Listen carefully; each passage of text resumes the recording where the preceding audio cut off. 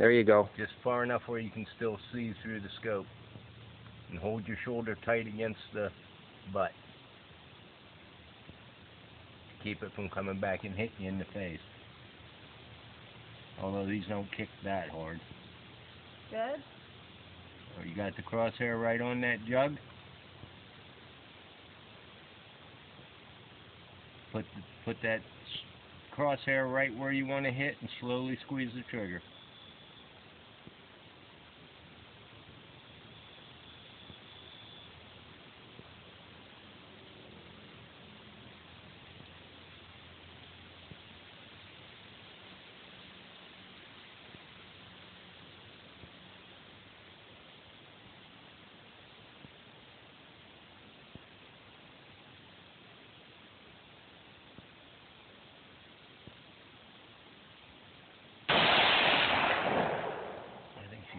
Just over. Ow.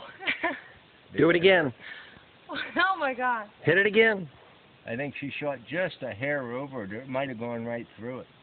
I was thinking when I set that jug up that the bullet's just going to go through. I seen the dirt fly. It might have gone through, but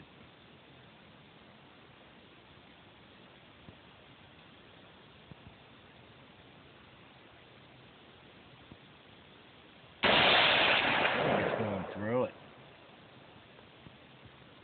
Good deal. I see the dirt flying right behind it. Tell her to shoot the metal thing down below on the left. Lower right, you'll see a metal target. Lower left. You'll know when you hit it. Oh. It's almost on the ground if you can't see it. She should be able to pick that out pretty easy. Got it. Did you hear that? Yep. You got it. Shot just a little low and to the right.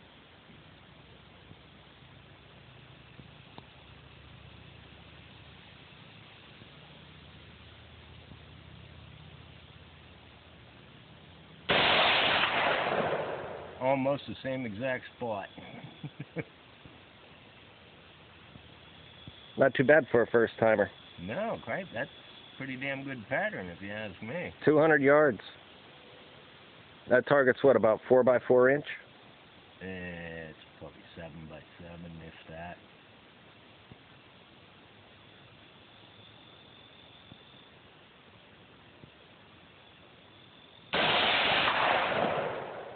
I'll tell you what, Rod, she's putting a hell of a group right there. All three of them are probably within 1.5 inches of each other.